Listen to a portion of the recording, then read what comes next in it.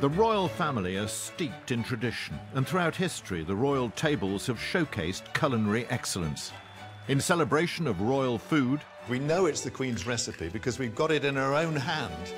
From the present and the past, that is proper regal. We recreate old family favourites. Now, the Queen Mother had this really wicked trick with these. What a mess. We sample royal eating al fresco. Oh, wow. That is what you want. And revisit the most extravagant times.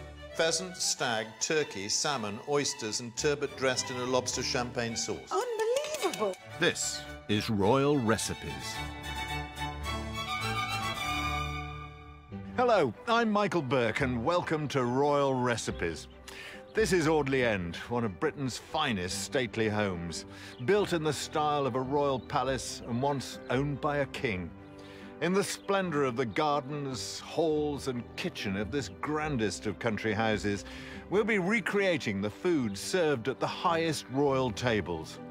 And it all starts here with this gem, a royal kitchen maid's cookbook, the only surviving recipe book of its kind in the Royal Archive. This is an exact copy of the original, which is kept at Windsor Castle. Inside, the recipes of Mildred Nichols, who worked at Buckingham Palace in the early 1900s. And for the first time in over 100 years, we'll be bringing these recipes back to life. This time, we cook food served up by the royal family outdoors at their picnics and garden parties.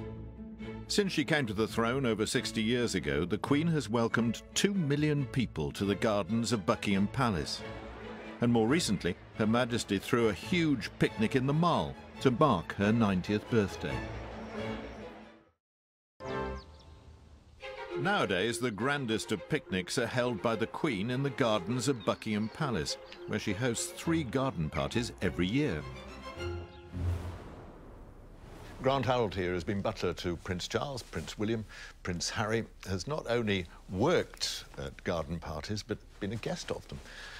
How have they changed over the years? Obviously, originally, there were more the kind of Queen Victoria's garden parties. You had diplomats, you had earls, you had dukes, where today you get people from all walks of life, people that have given something or done something for the country. You've got military, you've got charity organisations. So it's kind of changed to how it was, as I say, over 100 years ago. So they're a lot less formal now as well?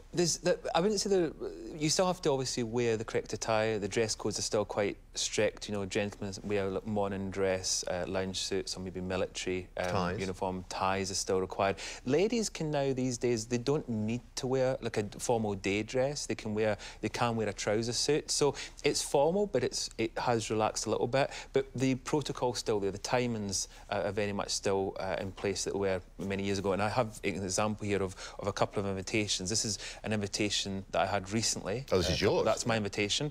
And then here we've got one from the 1960s. I think it was 1964. What goes on then? What goes on? So you arrive at 3 o'clock. The royal family arrive about 4. And the Queen arrives in the West Terrace to play the national anthem, so you know that she's about to walk down. You'll suddenly see these lines form, these 2 kind of lines, of where she's going to walk from the West Terrace down to the royal tea tent, and you can actually stand there. And if you're lucky, you might actually get to meet her, but hopefully without holding out a tea and a sandwich. The idea is to have that quickly. And the food is tea, sandwiches, cakes. That's kind of how you can have. Some people they might have the cakes first and then the sandwiches, but I'm kind of always saying people don't have the sandwiches first and then have the cakes. But do that before you meet the Queen, because otherwise you might not actually get to meet the Queen. You might miss out on that opportunity. And are all these garden parties exactly the same? I mean, the thing is, the kind of basis, the way it's set up is the same. You've got the large tea tent, you've got the diplomatic tent, you've got the royal tea tent, you've got 2 military bands, you've got the gentlemen ushers. All these kind of traditions have been around for But her 90th birthday party was a bigger 90th birthday party was very, very different, obviously, because you had the Prince did a private party for her, and then you had the party on the Mall, the picnic on the Mall, which was a fantastic event, and many thousands joined her and had a picnic. Logistically speaking, this must be pretty big affairs. They are. I mean, you're talking about 27,000 cups of tea, 20,000 sandwiches, 20,000 cakes. So there's quite a bit actually done for these events, and a lot of planning. The planning is 6 months in advance, so they are quite big events. Does the Queen have tea herself, or does she just mingle with her guests?